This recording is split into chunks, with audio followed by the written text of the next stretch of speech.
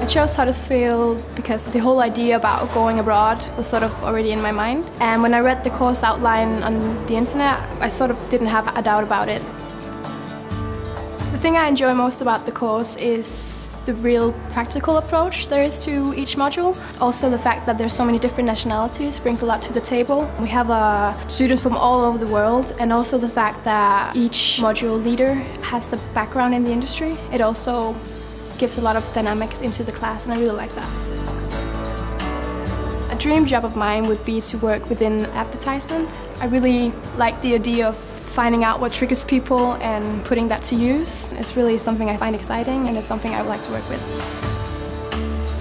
I think the facilities in the business school are really great. There's a lot of different study areas. You can go someplace quiet and have a group work, or just sit by yourself with a cup of coffee. The fact that everything is within walking distance is also really great.